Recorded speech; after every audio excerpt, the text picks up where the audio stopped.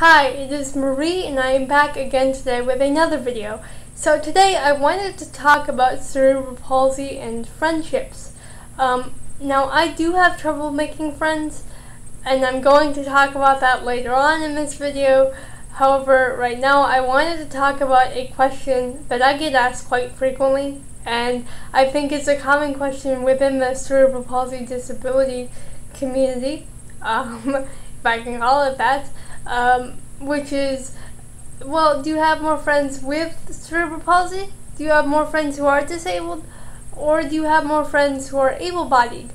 And for me, that's a really insignificant question. And it's insignificant because I don't want to identify people, just like I don't want people to identify me, only solely on the fact that they're either disabled, have cerebral palsy, or are able-bodied. Before you have cerebral palsy, before you are disabled, before you are able-bodied, you are just a person with interests. And so that's what I kind of try and build my friendships on, and those are what my friendships are predicated upon, is the fact that we have common interests. Now sure, the common interests might be that you have cerebral palsy, but in my experience, those friendships, even though they are friendships, aren't as strong because there's not enough glue to hold the relationship together. We might both have cerebral palsy but have completely different interests, and so that friendship isn't going to be that strong. My strongest friendships are among the people who I have common interests with. Now sure, those are able-bodied people. A lot of them are able-bodied people. Some are disabled. But it's not the fact that they're able-bodied or disabled, it's just the fact that we have common interests. And so, that's where I am. A lot of this came from my upbringing. I grew up amongst able-bodied people. I didn't really know any disabled people, didn't really know anyone with cerebral palsy until I got older. I've talked about this before. I didn't even know I had cerebral palsy. I didn't even know I was disabled until I was 11. I knew I was different. I knew I didn't do things as well as other people. But I just, I attribute that to being different. And so I thought I was able-bodied. I didn't really know that I had cerebral palsy. And so, I haven't distinguished myself as disabled that much in my life. A lot of my friends are friends from my childhood. A lot of my friends are able-bodied.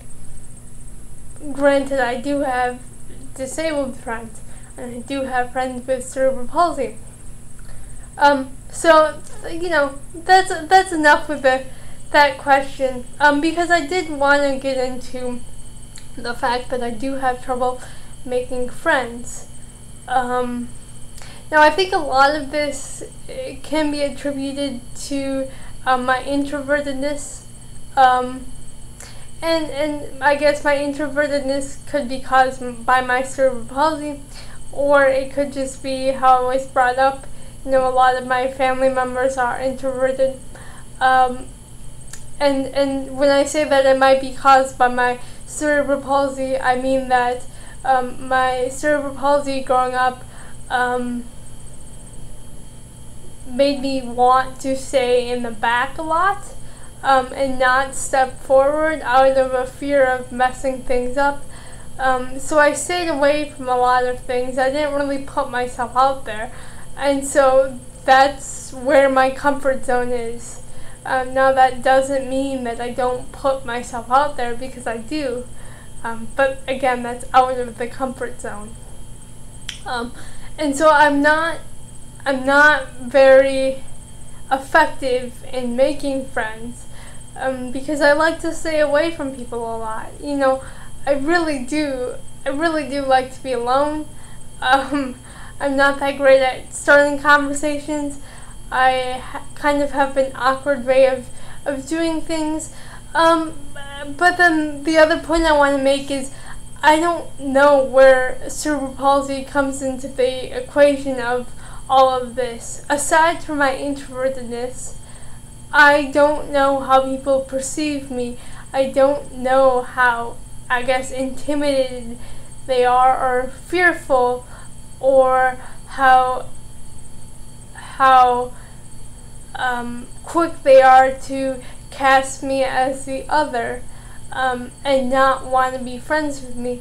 I don't know where that cerebral palsy comes in, because a lot of my able-bodied friends have never asked me what was wrong with me. I think a lot of people recognize that there's something different about me, mostly in how I walk, and I guess how I do other things as well. But they've never really asked, and I don't really know how to tell people unless they ask, because I think, you know, if they ask, they're entitled to an answer. But if they don't ask, I just really leave it alone. I don't know, and I might be scared of how that will affect the relationship, because I don't want other people to see me as ineffective, unuseful, just kind of damaged, because I think that's how a lot of people have seen me after they find out that I have cerebral palsy, after they figure out that I have a physical disability.